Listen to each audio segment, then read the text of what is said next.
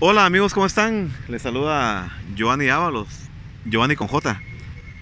Hoy estoy muy contento porque nuevamente me reúno con mi apreciado amigo Antolin, a quien yo le digo que es un cronista jutiapaneco. Él es conocedor desde que, como digo, de la calle Real hasta el campo de aviación, a todos lados, ¿verdad? Y en esta ocasión vamos a hacer un recorrido por lugares icónicos de Jutiapa, donde funcionaron lugares, o aún funcionan, ¿verdad? Pero que nos va a llevar a aquellos tiempos bellos de antaño, ¿verdad? Entonces va a ser un recorrido muy importante. Y aquí estoy con Antolin. Antolin, contarles un poco de lo que vamos a hacer también para que ellos vean. ¿Qué tal, amigos? Mucho gusto saludarles a todos los de la generación de oro y a demás personas que siempre están pendientes de esta página. Pues alegre y buenos días a todos, porque es de mañana todavía cuando nos juntamos aquí con el Chato Ábalos, como le digo yo cariñosamente, y así lo conocemos. Este día pues tenemos pensado ya días que no hacemos alguna actividad. Hemos recorrido algunos barrios y ahora tenemos otra idea. Siempre que nos juntamos con Jeovani, pues nos ponemos a pensar qué hacer para que ustedes, los que están lejos, porque yo sé que les agrada a la gente que son netamente jutiapanecos, les agrada ver algunas situaciones de aquí de Jutiapa, el cómo está, el cambio que ha habido en diversas formas. El apropiamiento que tuvo nuestro Jutiapa, así le llamo yo, de que ya las familias puramente jutiapanecas casi ya no existen. Ahora pues la gente de Occidente vino a comprar y a adueñarse de todo esto. No es algo que yo piense discriminar, sino que es una realidad. Pero ahora tenemos pensado, como les decía el compañero y amigo Jeovani, ver y explicarles o platicarles sobre algunos inmuebles o casas o donde vivieron familias de antes y en lo que se ha convertido ahora, porque precisamente eso es lo que queremos nosotros, que ustedes se enteren, los que no están desde hace años acá en Jutiapa, los que se fueron hacia la capital a otros departamentos y los que están en el extranjero. Queremos que ustedes recuerden, yo les voy a recordar y el amigo Jeovani cómo era y cómo está ahora, pues explicarle más o menos las familias que habitaron estas casas, habitaron estos inmuebles y recorrieron nuestras calles. Gente conocida, por supuesto, por nosotros los que somos jutiapanecos, los que veníamos acá al parque. Inclusive ustedes ya lo saben y lo han visto en la transformación del parque, como de tres maneras lo han transformado. Si nos recordamos los que lo conocimos cuando jóvenes, la generación de oro, específicamente cuando eran dos rondeles aquí, el parque antiguo, cuando doña Amarillita despachaba abajo. Exacto. Sí, chiquillo ahí enamorando a las patojas, se paraba a la orilla y otros por ahí en lo oscurito del parque, abajo del kiosco, en unas ventanitas redondas que habían, otros sentados en los llanitos, en el primer redondel. En este grande que estamos acá enfrente de nosotros era el otro redondel, donde, si algunos se recuerdan, así como anécdota, que siempre tarde a tarde venía don Tono Castillo a dar sus vueltas, a ejercitarse. Me gustaba a mí ver a don Tono Castillo, el gran señorón, dando sus vueltas. Decía yo, ¿por qué da vueltas? Que si él a ejercitarse venía. Y así nosotros también en nuestra adolescencia pedíamos permiso muchas veces para venir a la biblioteca del banco, aquí enfrente, atrás de la gobernación estaba la biblioteca, y aprovechábamos a venir a sacar algunos deberes que nos dejaban y a la vez estar un rato aquí en el parque, pues apreciando y piropeando a las señoritas, a las jóvenes de aquel tiempo. Ustedes recordarán cómo fue de bonito. Pues ya que le mencioné el parque, pues precisamente con eso estamos iniciando ya esta charla, este recorrido que vamos a dar. ¿Se recuerdan cómo era el parquecito redondo, sus árboles y sus llanos y sus palmeras? Un gran palo de aceituno, digámoslo bonito, así como hablamos, ¿no? Porque puedo decir árbol, pero un árbol de aceitunas que había ahí, que botaba sus aceitunas. Pues vamos a iniciar este recorrido de lo que yo les estaba platicando. Inclusive los que no han visto cómo está nuestro parque, pues le vamos a tomar ahí una foto para que la vean. Vamos a sacarlo para que ustedes lo vean. Yo sé que muchos lo miran, pero pero vamos a verlo y vamos a platicar sobre las casas aledañas aquí, las caseronas que habían antes, casas de antaño, ¿verdad? Excelente. Vamos a ver la gobernación que está ahora y antes cómo era. Incluso vamos a pasar donde habían tiendas, donde habían... Correcto. Miren, vamos a recordar incluso hasta las cantinas y bares, ¿verdad? Que veamos lo que es Jutiapa. Entonces, acompáñennos. Con Antolin vamos a comenzar a recorrer y espero que les guste este reportaje de nuestra bella Jutiapa de antaño. Entonces, ¿nos acompañan? Aquí tenemos el parque como está ahora, pues es una obra muy bonita porque todo ha ido cambiando, la modernidad ha sido obligatoria. Vean aquí este gran espacio, aquí juegan los niños, aquí se hacen eventos, se ponen carpas. El kiosquito pues es pequeño a como estábamos acostumbrados nosotros. Se recuerdan que abajo estaba la tiendita de Doña María y Chiquillo que le ayudaba siempre, y arriba estaba el kiosco donde nosotros llegábamos a entretenernos, y los jueves y domingos cuando había el concierto con la marimba Valle de Oriente de la zona militar, siempre venían o venía la banda de la zona militar a hacer aquellos conciertos y nosotros deleitándonos con eso, así puros jóvenes. Y por Antolin, eso, por ejemplo, se me ocurre ahorita, ¿sí? Vayamos con la mente, digamos, estamos ubicados acá. Ajá. Aquí estaba ¿cómo recordamos el parque en esta parte? ¿Qué recuerdas que había aquí? En esta parte, aquí donde estamos ubicados, estaba el primer redondel, lo que les decía anteriormente. Ahí había un árbol de aceituna que botaba aceitunas.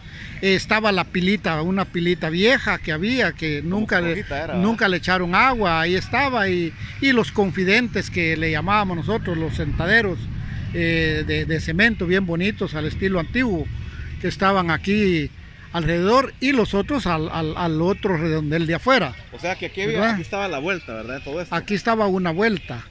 Y era la vuelta de en medio. Era la vuelta de en medio. Y la visión, la entrada al parque estaba por de aquel lado, ¿verdad? Aquí de este lado no había entrada, como lo hicieron ahora. Tal vez el propósito fue hacerlo, que la gente sale de la iglesia y viene a ver aquí, ¿va? Caminamos para acá. Sí. Yo recuerdo que la entrada... Porque la entrada estaba de aquel lado, de la gente que viene de arriba, bonita, sí, la grada bonita, con un barandal, y alrededor del parque sus partecitas oscuras, habían unos ventanales redonditos. Yo muy recuerdo bien que ahí se hacían las parejas discretamente a platicar. Y nosotros pues en todo donde vemos aquí estos jardines, ahí era más plano, había llano, ¿verdad? Era llano, grama. Ahí nos sentábamos algunos y otros parados y otros en los confidentes.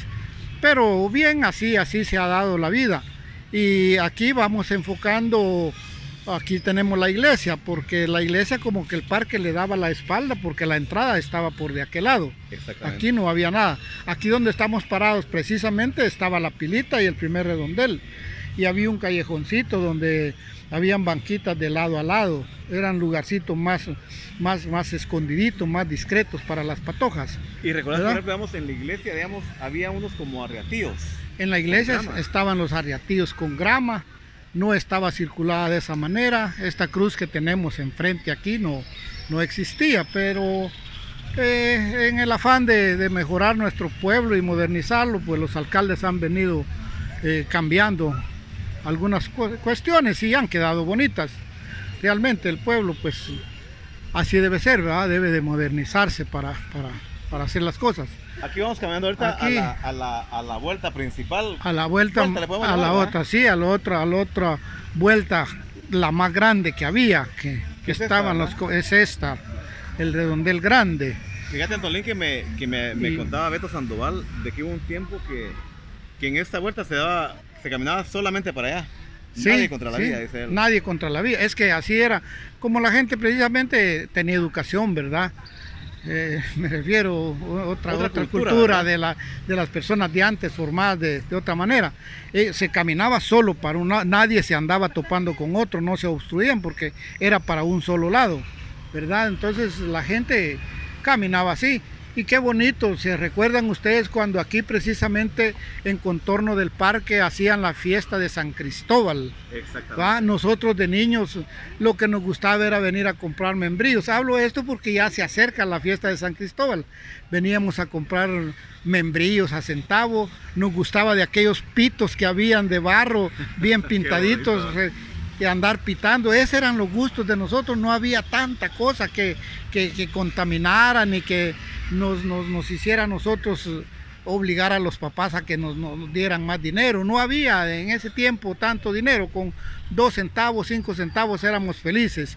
Y recuerdo que las zarabandas, precisamente de eso vamos a platicar muchas cositas, estaban en esta gran casa de enfrente, que ahorita nos la va a enfocar mi amigo Ábalos. Ahí era una gran casa antigua donde hacían las zarabandas abajo, casa de los Paniagua, inmensa la casa, hasta llegar a la esquina donde estaba la tiendona antigua de doña Carmelina Cámbara. Ahí era la tienda de doña Carmelina, y todo para acá, la gran casa de los Paniagua, que incluso tenía un subfrontal aquí donde salían ellos a ver los desfiles, familias de antes, y salían ellos para acá. Había una ventana y había una como repisa para acá, donde la gente salía, de ellos pues como familia salían. Y abajo después quedaron posteriormente, cuando los Paniagua emigraron hacia la capital, quedaron las grandes salas, porque antes las casas eran salonas. Si se recuerdan ustedes, cuando uno vivía en sus casas eran unas grandes salas y las subdividía con el famoso cancel que uno hacía, los canceles que uno hacía, y les pegaba calendarios. Por eso en las tiendas, en la farmacia les regalaban a uno calendarios y uno los recortaba y los pegaba en su cancel. Mira, para dividirlas. Vamos a ver con tu memoria, ¿qué había en esta esquina, digamos, se podría decir? Aquí en esta esquina, aquí estaban los otra clase de árboles. Aquí, acá, ¿verdad? Sí, aquí era estaban las granizadas, aquí vendían los nuegados, los ponían más allá enfrente. Y aquí en donde está esto como barranco que quedó ahora, sí, porque así podemos llamarle, mala decisión del diseño que le hicieron. Si aquí era más plano y aquí bajaba uno. Ahora es un peligro, pues, porque puede venir un niño y se va de largo y cae, pero como les manifiesto, así es como ellos decidieron hacerlo.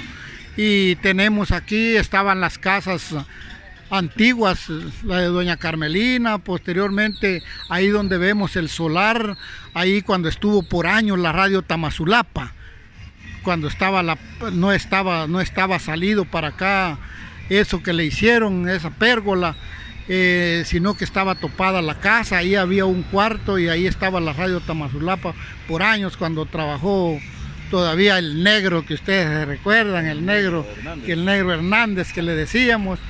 Allá donde ya vinieron estas cadenas de farmacias, que está la farmacia Galeno, pues fue la famosa farmacia Lourdes, la farmacia moderna. La farmacia moderna, que eran de una familia, como que estas personas eran de aquí por Canoas, que eran los mismos dueños de allá donde fue el Infón, en aquella casona donde fue el Infón. Claro. Sí, allá vivían por donde las monjitas tienen ahora su sede, y la han tenido siempre.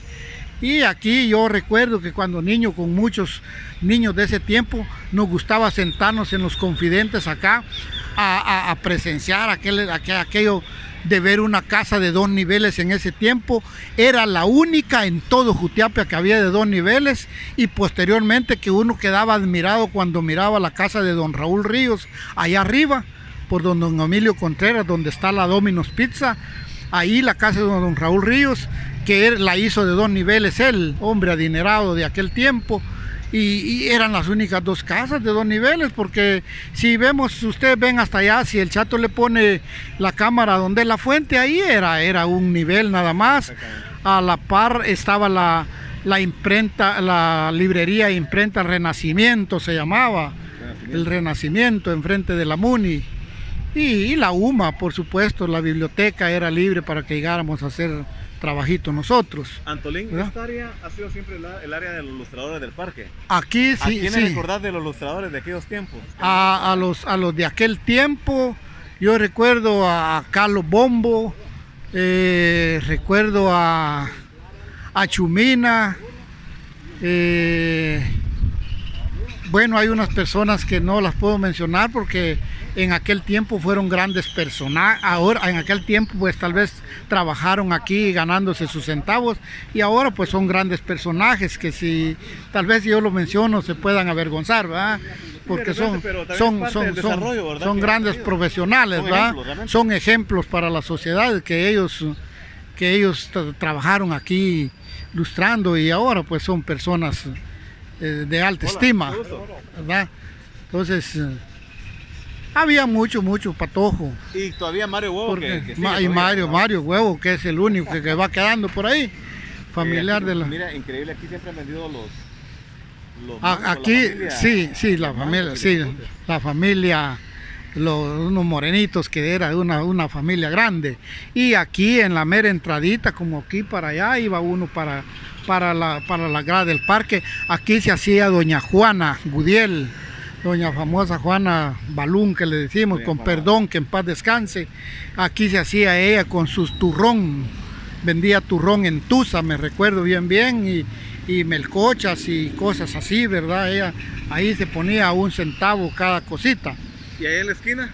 Ahí en la esquina, ahí estaban las flores y estaban los flores y aquí era como una biblioteca, recuerdo también, pero era el casino de la reserva militar. Era un casinito. Y si vemos, si algunos se recuerdan y logran ubicarse, para allá seguía la casona de don Tono Castillo, donde era la primer veterinaria que hubo aquí. Por ahí también, ¿verdad? Y enfrente donde ahí estaba la Academia del Rosario.